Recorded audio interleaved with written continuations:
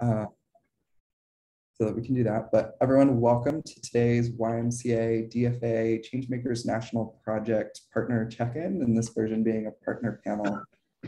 We're excited for this to be the first intentional touch point between YMCA and the DFA teams so that we can start to have a discussion and have some questions answered that the teams who are in the beginning of their research phases, learning, trying to connect with local community partners to hear about the YMCA Youth Changemaker and youth movement initiatives across the country, and hear some different voices representing the different interests and initiatives and work that is being done so that they can start to continue those conversations and take that back with them and build those relationships.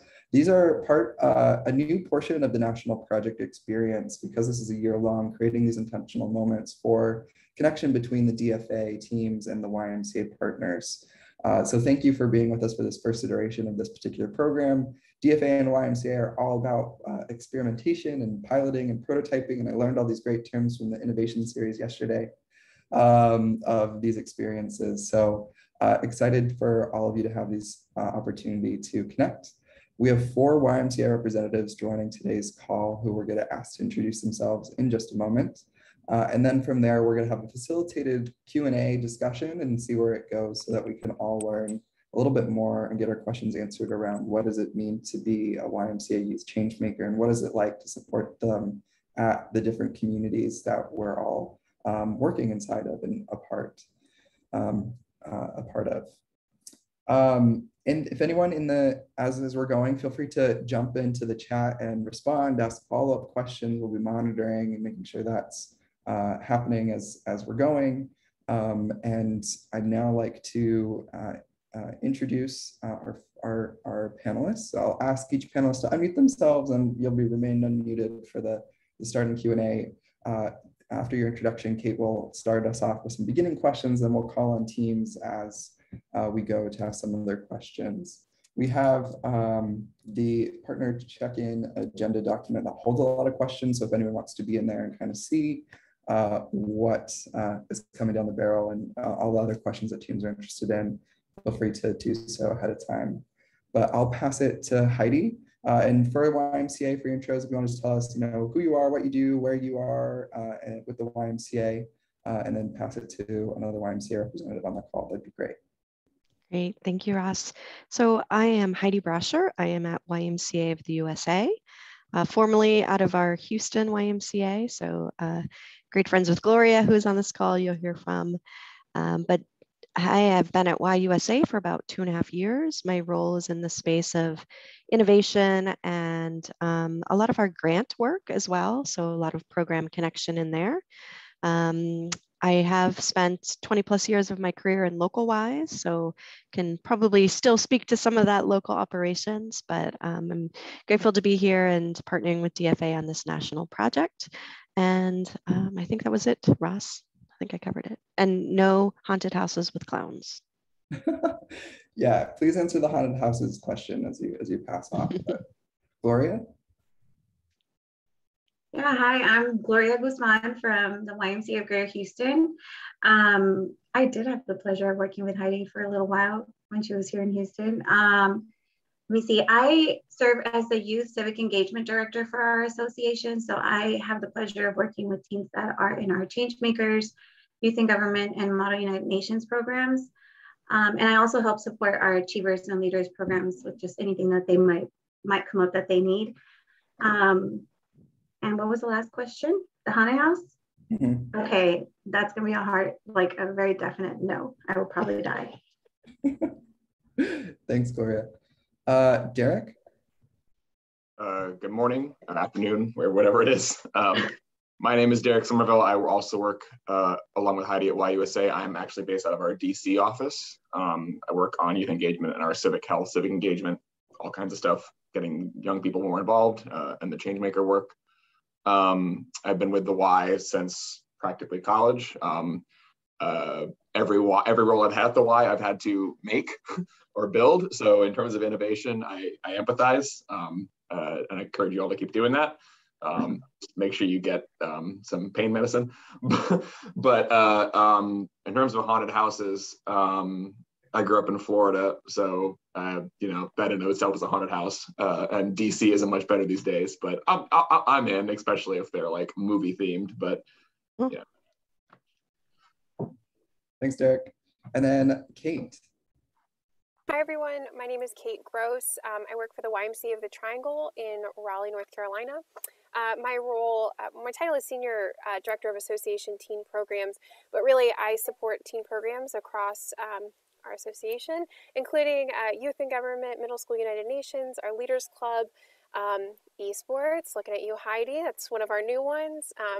This past summer, I supported a group of interns that went through the DFA process, and so I'm excited to stay connected to that and to engage more teens. And I've been with the Y going on 10 years, I think. So I really enjoy that. And then haunted houses, if someone else buys the ticket, like I won't go out and be like, I'm going to buy the ticket and go out to a haunted house.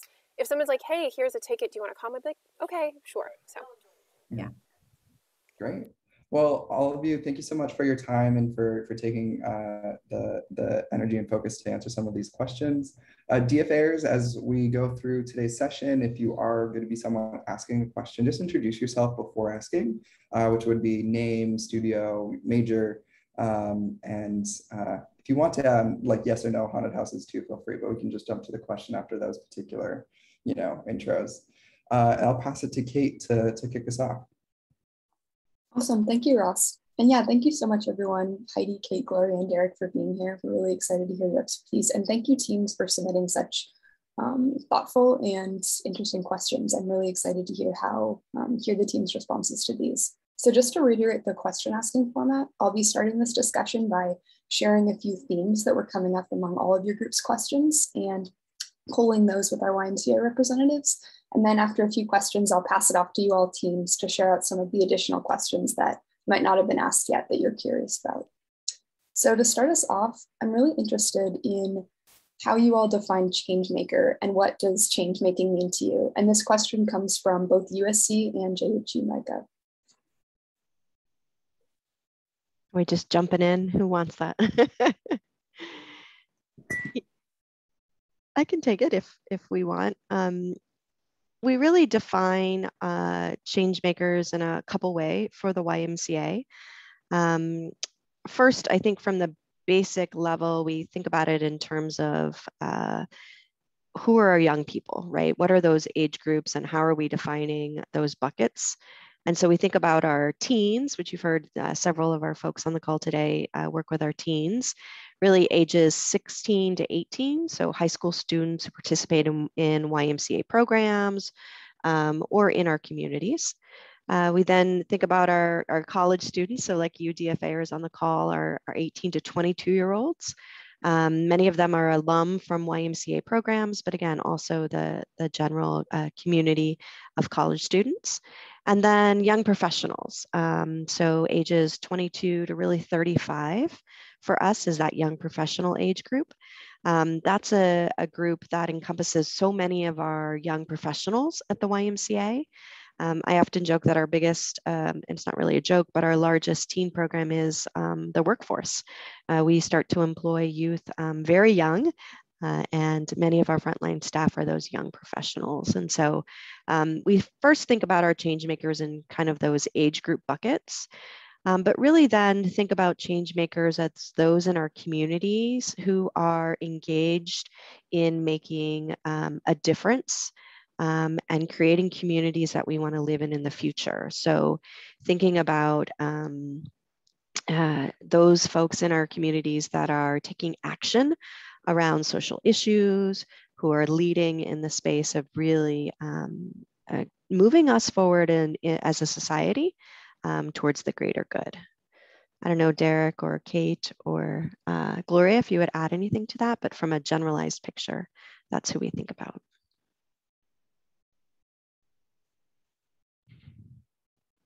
I think the only thing that I would add is that at least here in Houston, when we promote the Change Makers program to students, we tell students that it's for students that are ready to take their passion to the next level, right? Because it's a lot of grassroots organizing topics that are important to them around not just social justice, but equity and advocating for, like, you don't know what's going to be important to a student. We had a student that bees were really important to him.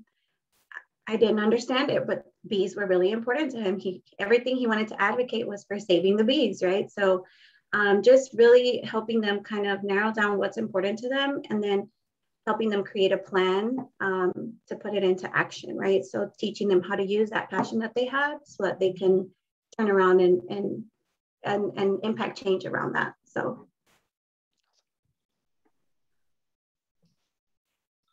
Thank you so much, Heidi and Gloria. Did anyone else have anything to add?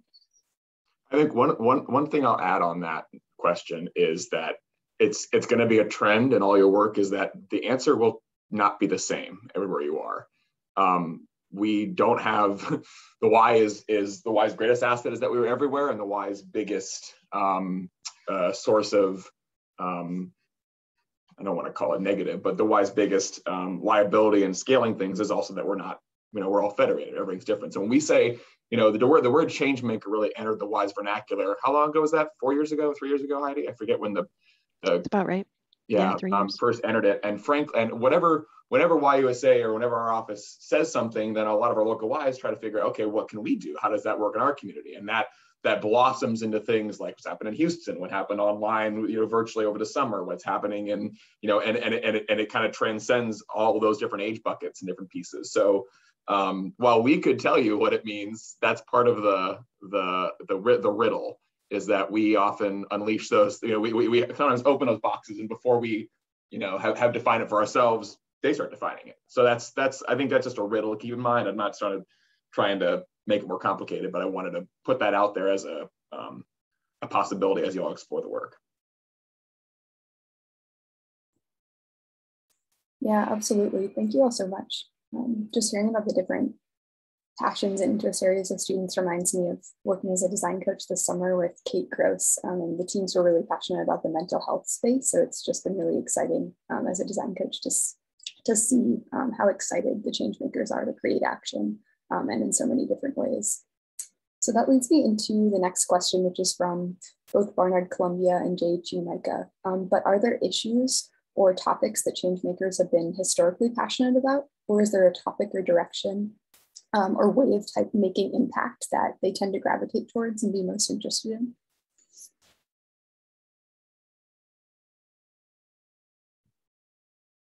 And feel free to just jump in. I guess I'll start just by, so this summer we had in Houston, we have a series of summer trips that we do. This summer we stayed in Houston because we couldn't take our teens out, unfortunately.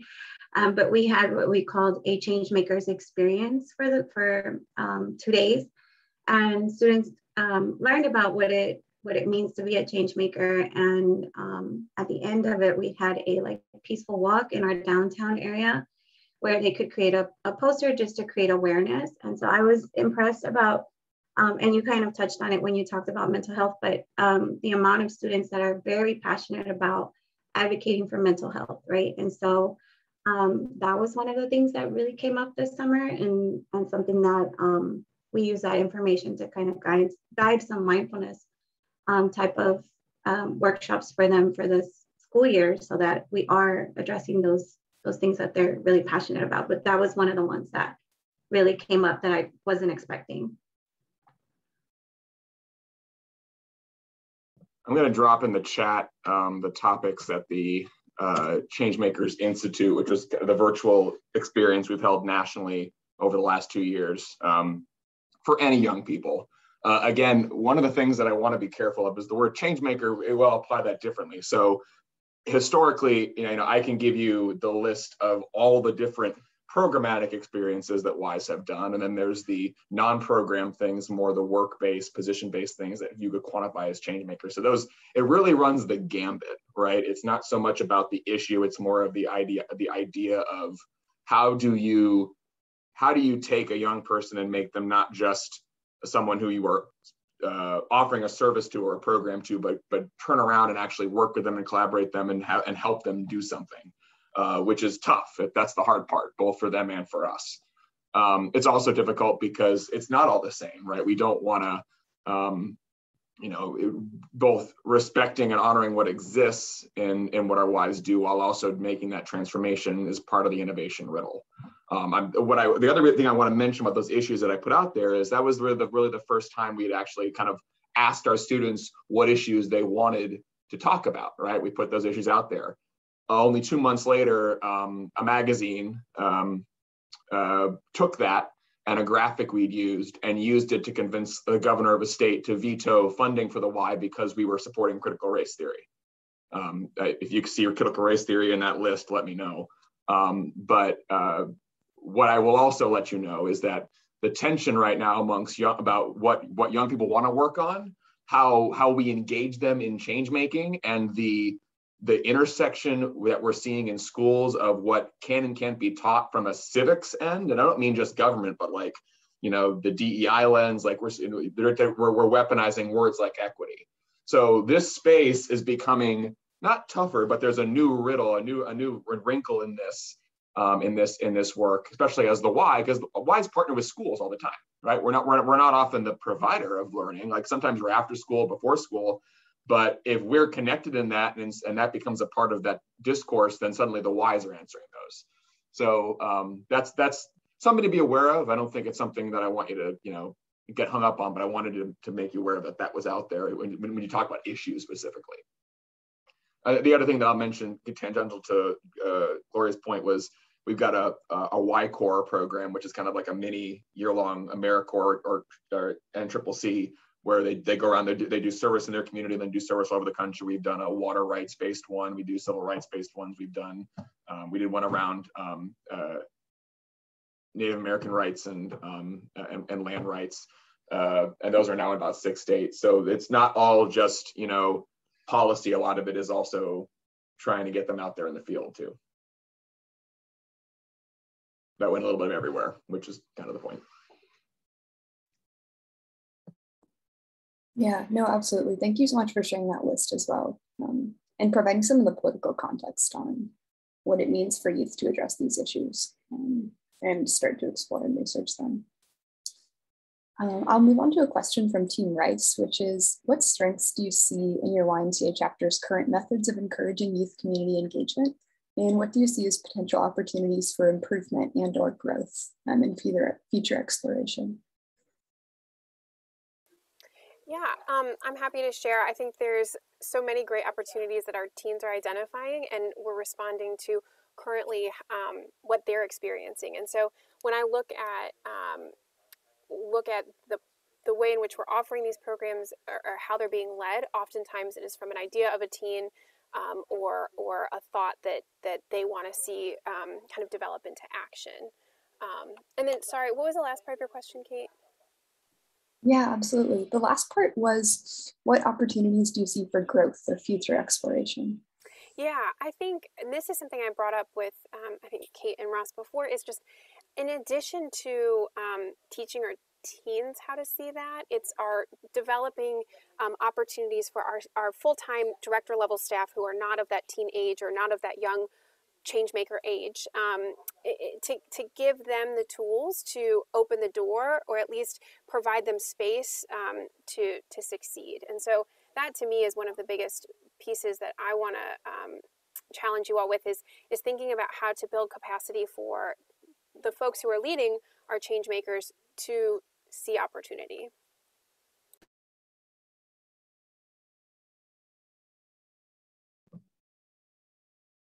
I think one of the biggest riddles for the Y, I keep using the word riddle a lot because we're just full of them, but we're the Y. But the way that I frame, the Y started out as an organization founded by a 22, 21-year-old in London in an attic with 13 other guys talking as a prayer group, right? They wanted to solve something and they saw a local solution. And for the first 20 or so years in the 1800s, it was all 18, 19, 20, 21-year-olds guiding the movement. But when you grow into a massive organization, that requires all sorts of governance and leadership, then yeah, you need full-time staff and experts and institutional knowledge to make that work. But what that has done is where the power center kind of started as a circle around youth, that has drifted in one direction and really in most cases not brought young people along with it.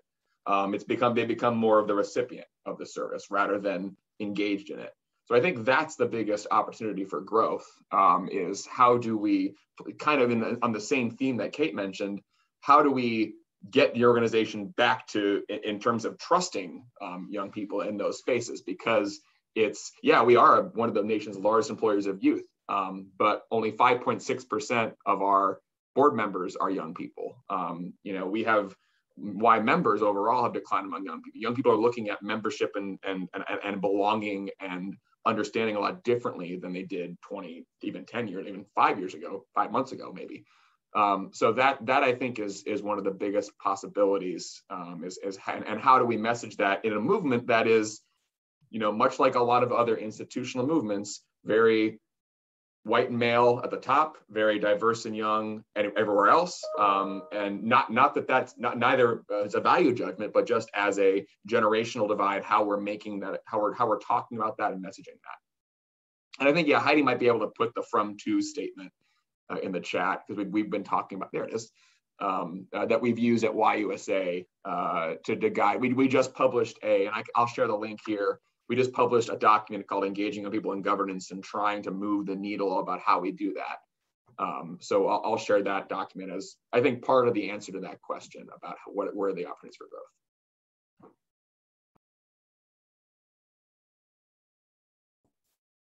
Yeah, absolutely. Thank you both so much for sharing a bit more about your experience with that. And I love what you shared in the chat just now, Heidi, kind of summarizing some of the points from both groups, that Y is moving towards young people being active contributors and stakeholders in decision making. And I think that distinction is so important for the concept of change maker as a whole, and transferring more power to these change makers to act on their ideas and research.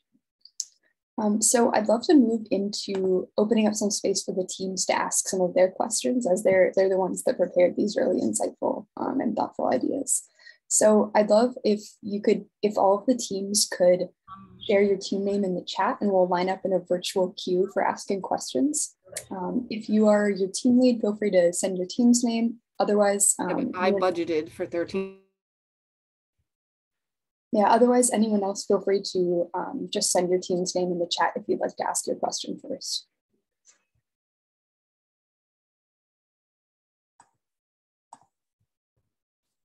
And while this is happening too, I just wanted to say hello to Amanda Trask, who also just joined on the call. She is from the YMCA world. And Amanda, it sounded like there are some other things wrapping up on your end, but if you want to take a second to introduce yourself when you have a moment, that would be wonderful, so you can join in on the conversation. Oh, and as I'm doing this, Amanda, we just want to say hi. We're glad you're here. I'm just being told you don't have to be on the panel, and we're excited to include you, but feel free to jump in if you feel like you'd like to. But hi, Amanda.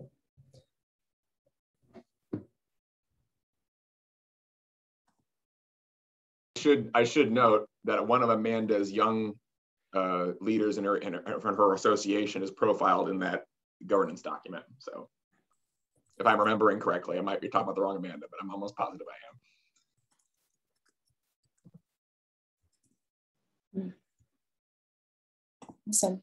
Teams, feel free to keep sending me sending me your team name in the queue if you'd like to ask a question. But I'd love to start by calling on Team CMU, a representative from your team, to share one of your great questions. Okay, thank you.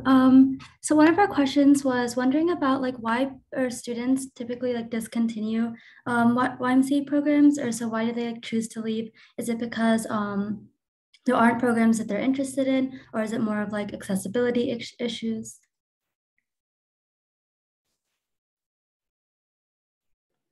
I can start on this one because I think it's something we just recently really are trying to wrap our brain around how to address that problem. But for us, what we've noticed when students are not engaging anymore or leaving, and they're still of age to be engaged, typically it's work related.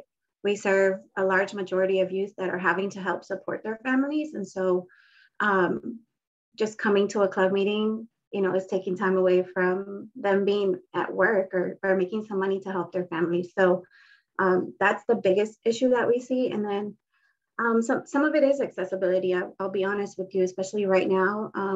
It's become very hard to re-engage youth after this really difficult time of the virtual world. And in centers where we don't have enough students to have a full program, it's difficult to re-engage them virtually. Some of the youth are just tired of the virtual world. So those are some of, specific to Houston, I can speak to, one of being financial, they gotta go make money, and then just being tired of the virtual space. I would echo all of that. I think depending on our communities within the Triangle, we're finding both kids who need to work and other kids who are just engaged in other areas outside of the Y. They're finding, I was like many places, sports are huge and they pay a lot of money. And so those kids who were once, engaged in after school activities with us are now really putting their dollars and cents into some really focused programs. Not to say that we can't offer that. I think we just, as a Y, and we're equally looking at how do we re-engage that population? How are we offering more programs that are appealing to them? But we're seeing very similar things in different ways. One of the things that I've found over the past year and a half is when I am offering from YUSA's lens, when I'm trying to send resources and opportunities down to folks like Gloria, Kate, and their students, I'm sending a lot of outside organizations offering money to those kids. Grants, scholarships, cool things. Not very many have come from the Y directly. That's, some locally, but very little, others, not. And that's really a paradigm shift is, we've been built and somewhat successfully on this idea of, and you always want, I'm actually not a believer in someone not paying anything for something they're doing. I think having some stake in the game, no matter how small it is important to a successful experience because you value it.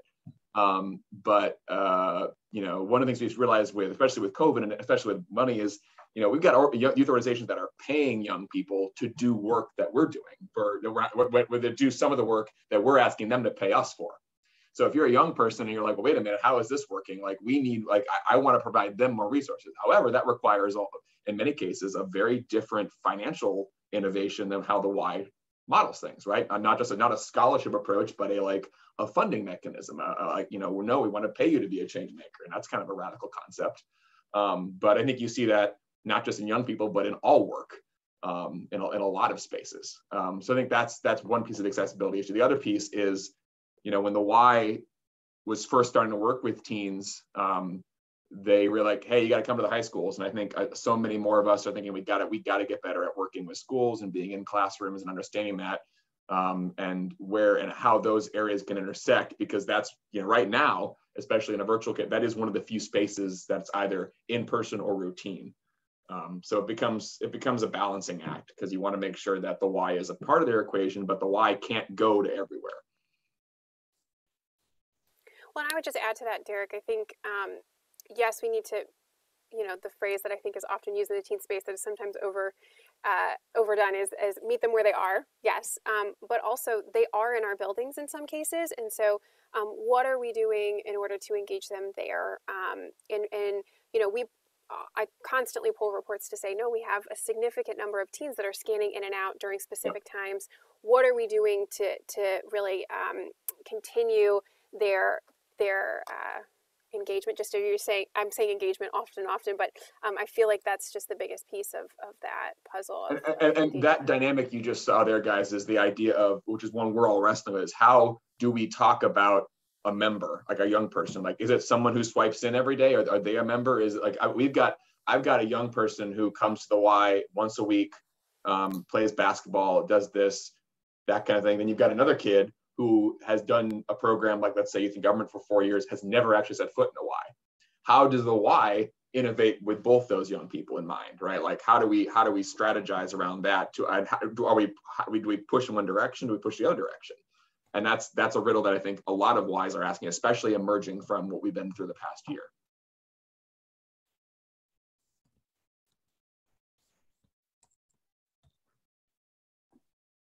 Thank you all so much. And if you had something else to share, feel free to jump right in and interrupt me. But yeah, thank you for that insight. I think that's such a wonderful point about looking at what audiences and what stakeholders are already showing up at the Y, and how they might be more effectively engaged to be involved with Y programming and feel, or how Y programming might feel most accessible to them. So I'd love to pass it off to the next person in the queue, which is Ali from JEG Micah, to share one of their questions. Thank you so much, Kate. This is directed to something that Derek talked about earlier, which was this interesting intersection of DFA trying to offer something that these change makers are interested in versus what is allowed to be taught in schools. And then you also right now talked about how can we better partner with schools. What are some of the other stakeholders that you would want us to look at to ensure that some of the programming that you're interested in offering would stick for these youth?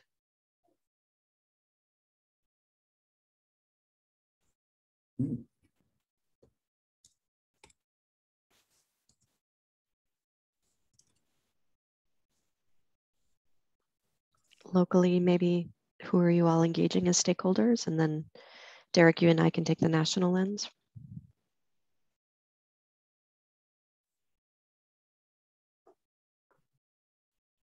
I mean, I think if I'm understanding your question correctly, if I'm not, feel free to tell me, I'm not going to be offended.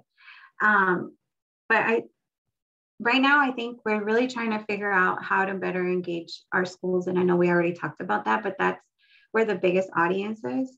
They're already there. Like, and sometimes I think schools have, well, YMCAs as a whole, right? I can speak for our organization and our association here in Houston and what I've seen. They're really good about having conversations up top with, maybe VPs with superintendents, but that doesn't get trickled down.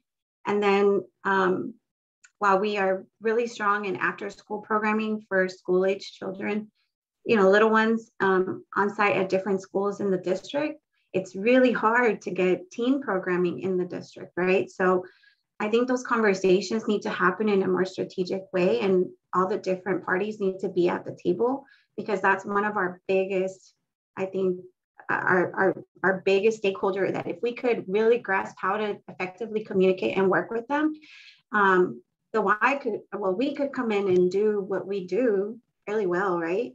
And the students would already be there. But then also engaging with other organizations that are doing similar work, maybe not just locally, like for us, we've begun to kind of branch out into like Dallas and San Antonio and groups that are doing some similar work and collaborating, especially right now that we can use the virtual space and still be able to connect youth to opportunities in that way. So if that answered your question, great. If not, let me know. I can try again.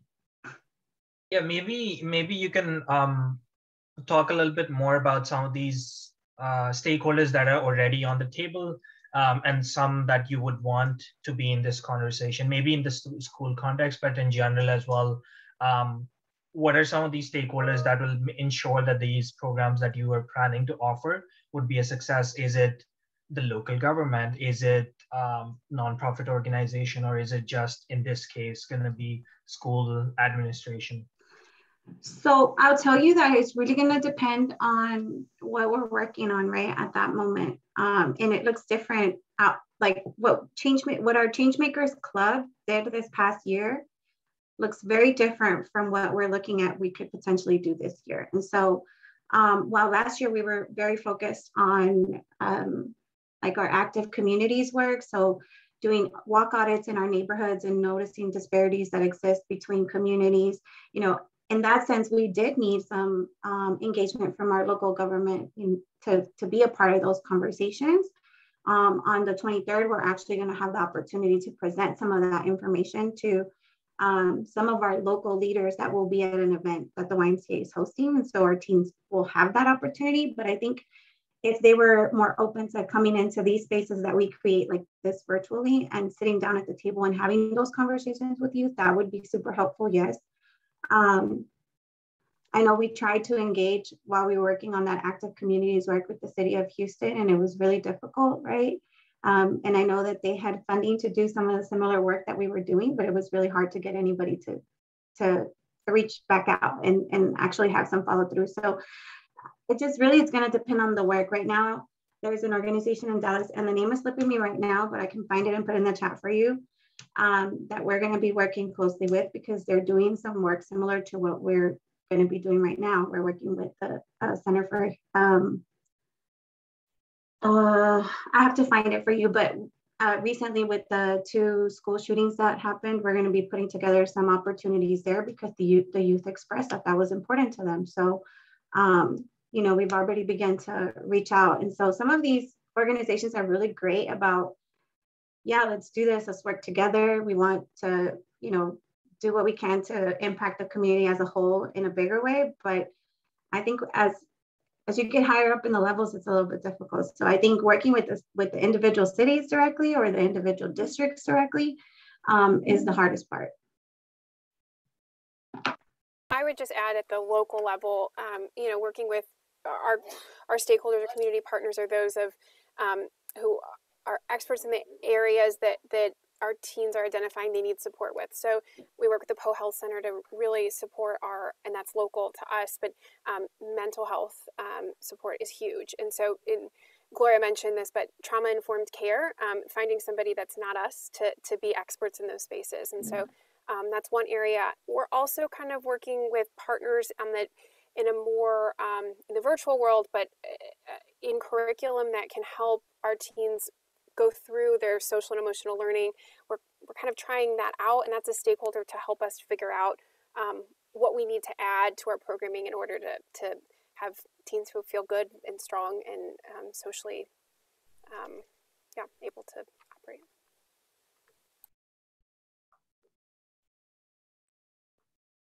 Thank you all for sharing. Yeah, what you just mentioned, Kate, reminds me, we're really interested in trauma-informed care at DFA right now and exploring that space. And just in general, really appreciate how you all are bringing up the importance of working with outside stakeholders who might already have existing partnerships with the YMCA and really leveraging those existing partnerships and connections. And for our next question, I'd love to pass it off to Barnard Columbia Studio to ask one of their questions. Hi, everyone. My name is Andre, and I'm part of the Barnard Columbia studio. Super great to be here with all of you, and thank you just for answering like all those questions. Definitely appreciated your insights. I do have a question. So I know you all mentioned, like, of course, like different programs that the YMCA currently offers. And I was specifically interested, I guess, in the relationship or the potential relationship between the youth and government programs, as well as sort of the more like grassroots, like community involved programs. I'm curious as to whether or not, or like how separate these programs are from an organizational standpoint, and whether or not like there's sort of like a cross section, like do like folks who are like organizing the programs like work together at all? And like, do you often see like sort of youth like becoming part of like programs on either end of change making? I'm just curious as to sort of what efforts have been there in order to combine these into a sort of more cohesive toolkit. How long do you have? Yeah, Derek, that's all you. Well, that's not all me. So I would say is this. Ideally, if you're asking me, right? So like my experience was I'm in the Y because youth in government. I did it in Florida for 4 years and then went off to college and volunteered and then went back and started working in the Y there, doing the same thing. I think it depends a little bit association to association. Youth in government is a program, much like anything else in the Y, that really depends on where you're at. In some cases, youth in government is all like youth in government in my world, Model UN or service learning programs, any kind of advocacy, all falls under that label. In other places, those are separate things, right? It's youth in government, it's Model UN, it's change makers, it's this, and this, and this. So it really depends on who's setting the framing for that and what that community is used to. And sometimes youth in government itself historically, I should say, was a state approach, right? So you had a state program and the local Ys brought kids to it. But that model has shaped and evolved in all sorts of ways. So the relationship isn't always the same. And the same can be said for there are other teen programs that are just involved in change making. We have our leaders schools and leaders clubs that are really leaders club evolved as a way to take young people bring them in, give them leadership development, kind of personal workplace and all kinds of training, and almost put them on a path to like help lead the Y movement, whether that was in a volunteer capacity or in a staff capacity. And then someone like YMCA, Y Achievers, Y Scholars, Black Achievers, Latino Achievers, choose a name, is all about college readiness and making sure we're preparing young people for college. All of those, I think, in my lens and what we're talking about here, I talk about as change-making programs. But there's a silo effect that we talk about a lot in the Y, which is, well, this is a youth and government kid, this is a change makers kid, this is a this kid. And sometimes that's a self-fulfilling prophecy on our end as we talk about programs. Other times it's young people and how they filter themselves. Like one of the obstacles we're trying to overcome is how local, either whether it's a school or the young people in our programs, their own social situation and network sometimes define who they're reaching and what the composition of that group of students looks like from Y to Y. And you all probably remember from high school, like certain clubs were the province of certain sections of the school, like, well, those are, go back to a teen movie and who sits at which lunch table. So I know that's getting really in the weeds, but bringing it back up for a minute, I see it as interconnected, right? I see youth and government as indispensable to that. It's not, however, the only option, right? It is not in itself change makers. There is no change makers national program, so to speak, though the change maker label or stuff that a lot of local Ys have done, whether it's the Institute or the program in Houston or internships or different opportunities that the local Ys have created because they wanted to embrace the change maker mantle, and that has taken all kinds of effect. Some of that has happened within youth and government, and other parts have happened tangential or aside or not at all connected to it. So that's my roundabout way of not answering.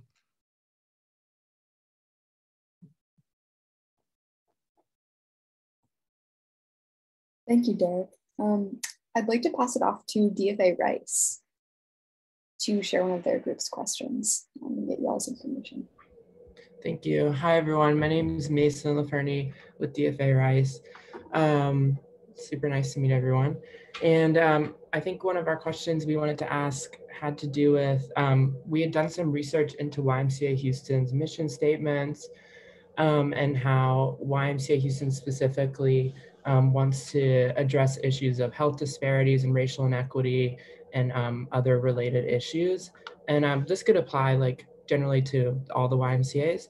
But I was just curious, how does YMCA Houston and YMCA generally encourage youth to engage with those issues and address topics of food insecurity, racial disparity, so on and so forth? And if like there's a lack in that engagement, how can we improve that?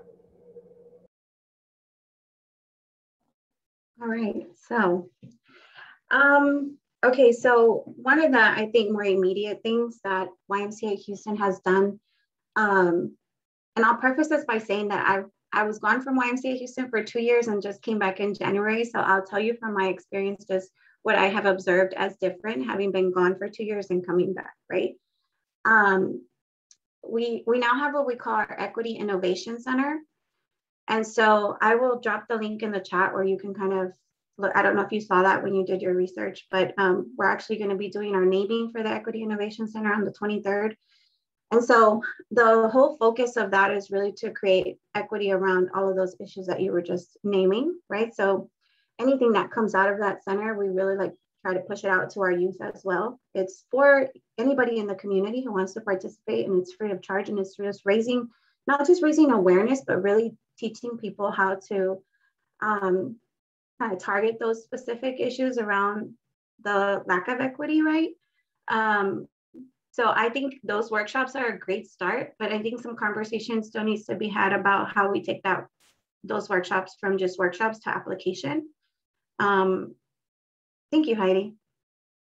So, but yeah, I think when we talk about how we're addressing it, I think this is a great start, right? Because in the past, I don't believe that those conversations were even happening. And if they were happening, it was with a select group of leaders that were having those conversations, but now it's like I work directly for the Equity Innovation Center, right? So I can see the work that's happening and how strongly this group is working to create awareness around those issues that are of great importance to not just our youth, but our community as a whole.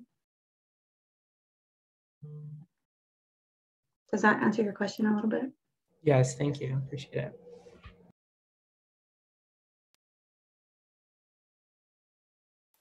We have a very similar model to Houston. We are a little bit, I think we're a little bit behind you all, but Diversity, Equity, Inclusion Department was recently created, and we're moving in the same direction, getting teens involved in those spaces as well. So.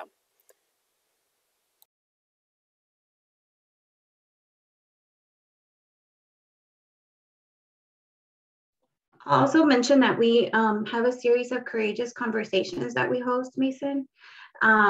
And those conversations can be around almost anything. You know, we did one right around when all of the horrible things were happening in the API community.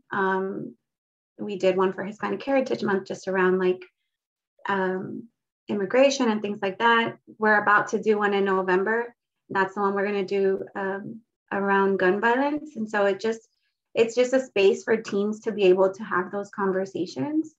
Normally it's set up like panel style, and teens can come with their questions ready, or they can submit their questions ahead of time, which is normally what happens. And a lot of times they don't want to unmute and ask anything, but they do want to hear. So that's another thing that we're doing just to kind of help teens get involved in that space of recognizing the issues that are happening, and just not that they don't recognize them, but just having a brave space where they can talk about that. Thank you.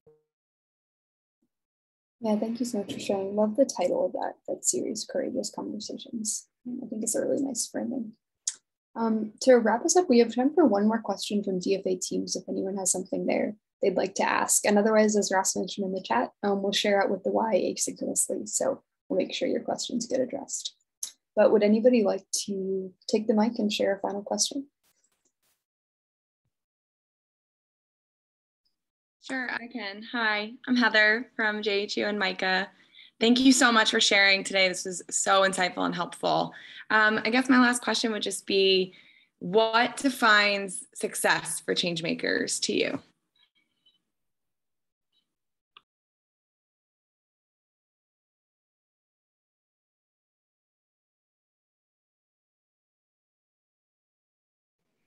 I feel like we talked about this early on. I'm looking at Heidi and Ross of like how many times that was asked by Ross, and Heidi was like, yep.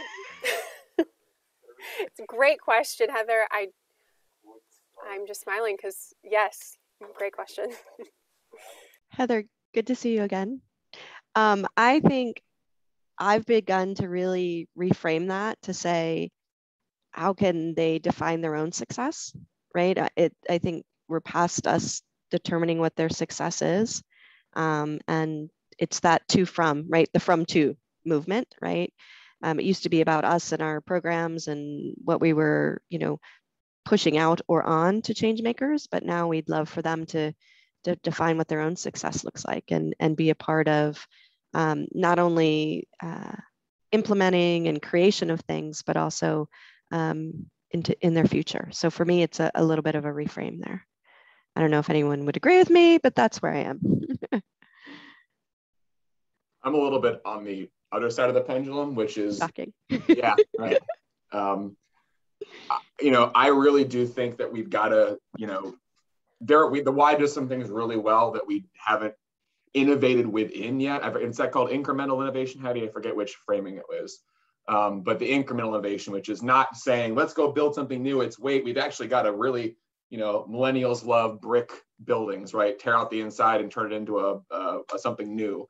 There's an old pier in San Francisco that's being gutted and is turned into a big new paddle boat center, which is really awesome. But that same kind of concept is these, we can't dispense with things that have thousands of teens in them. We have to figure out how to evolve within those and make them work. And specifically I've never felt like in a national organization that we truly have some national scope for teens, that it feels we so much of our work is local, but that national identity for the Y sometimes doesn't get there. And that's ultimately a lot of what builds some of that legacy and power in young people's minds. I'm part of that bigger thing. But the riddle is, again, back to riddles, how do you not sacrifice that local innovative, that local control, and that local understanding that drives what the Y does forward, no matter where the Y is. So that's, for success for me is, I think, revitalizing and innovating some things we do really well, and using those as a center of gravity to help pull in people who are going to do the cool new things that we don't know about yet, and using those as the engine. Thank you so much. Yeah, I really appreciate you both bringing your unique perspectives on that issue to the table. And in general, thank you so much to everyone from the Y for coming today to share your expertise and experience. So appreciated. And thank you teams also for preparing such thoughtful and great questions. Really appreciated the chance to hear from both of you and learn more about this problem space myself. To wrap us up today, I'd like to share out a feedback form for all the members of DFA teams.